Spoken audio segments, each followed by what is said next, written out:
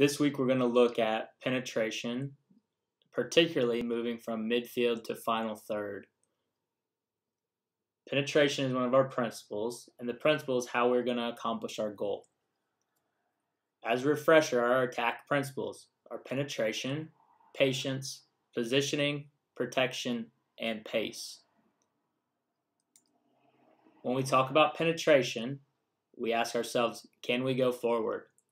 We need to have a forward-thinking mentality. Our eyes are up and our body is open. We must understand there are multiple solutions to go forward. 3 ways we can penetrate: with the dribble, with the pass, and with the shot. As a review, we want to go forward. We want to put pressure on the opponent. We want to eliminate the opponent to advance into goal-scoring areas. And to penetrate, we need space, opportunity, and advanced support players. So now we're going to get into some of the aspects from moving from not just the back, but from the middle to the final third. So now we're playing in the middle of the field, and we're looking to play into the final area of the field. One aspect that's going to be very important for us is to have support, or the second layer of attackers. If we have support, that means we have options. And we need supporting players to be playing at different angles and different distances. Diamonds and triangles are the most effective forms of support. As you can see here, as Bayern Munich from back in 2015 is playing, they have support all around the field with most of the play linking into Philipp Lahm in the middle. But notice all the diamonds and triangles that are created by all the players in a very compact area. They have passing lines and space creation where they can advance into different areas. Width is also a major key to moving from the back to the middle to the final area of the field. Width creates the greatest available space. It maximizes our passing options. It increases time and reduces pressure. Defending teams want compactness, and width kills compactness. It's the opposite of compactness. But it also provides opportunities for 1-versus-1s, combinations, overlaps, and underlaps. Movement is also a key aspect to moving from the back to middle to final area. Mobility we will refer to as movement and space creating. And the timing is the greatest aspect when we're doing our movements. Are we too early? Are we too late? Did we move at all? We must understand the cues of the player on the ball and the cues of the defenders and our teammates to understand when to move. 2 types of movements that we'll look at is a Velcroing movement that you'll see over to the left. The blue 9 runs away to drag a defender, which opens space for the blue 7 in the second picture. Elusive movement can be movement to get open or to elude players. So as 11 is near the purple 2, he moves wide to create open space for him or herself. Here's a clip from Villarreal a few years ago that incorporates movement, width, and support in the penetration principle. Третья или четвертая? Ну, как минимум третья, да. Поскольку 2 было показано буквально несколько минут назад. Сена, назад, Бруно, Сена. Как прессингует сейчас Валенсия. Как прессингует Валенсия. Посмотри, как играет в одно касание Вильяреал. Ой-ой-ой, а. Ай, красавцы.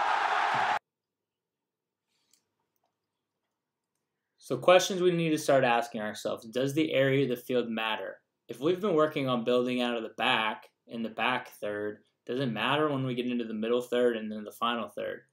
And the answer is yes. The areas of the field absolutely matter.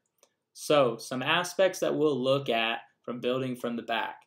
We want to create space, and we want to have patience, but also protection. When we build from the back, we want to try to maximize the width and have positioning that's appropriate for when we need to defend if we lose the ball. Simplicity is needed out of the back, and we don't want to have risky passes, meaning we're going to play into an area that's very congested that may lead to a counterattacking opportunity for the opponent. but we need to have constant support. But ideally, when we build from the back, we want to look to play the highest player possible that's faced forward. As we move into the middle third, we're going to look to start creating a little bit more.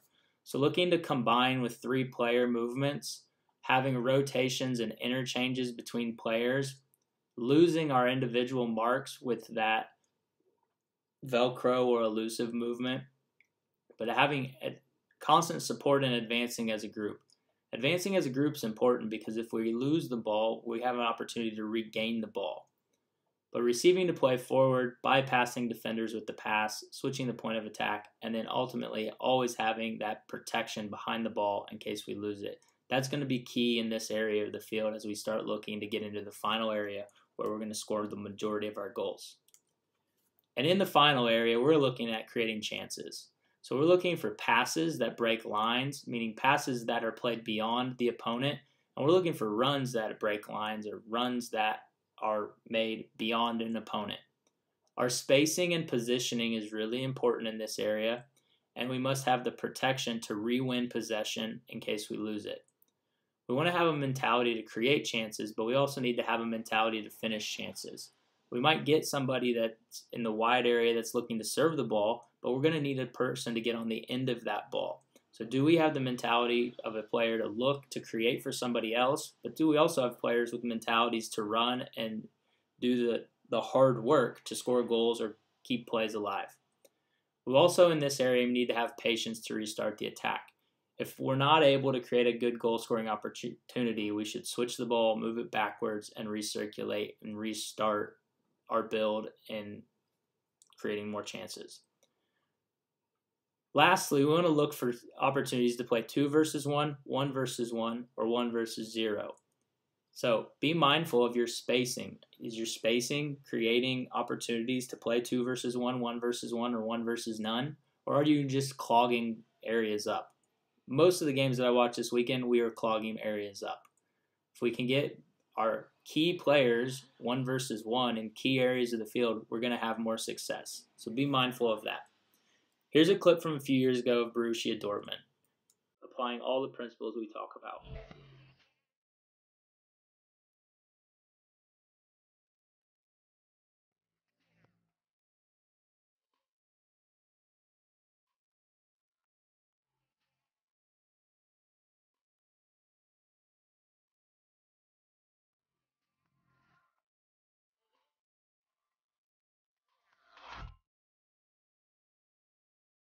Thanks for watching. If you have any questions, feel free to contact one of your coaches or one of our directors.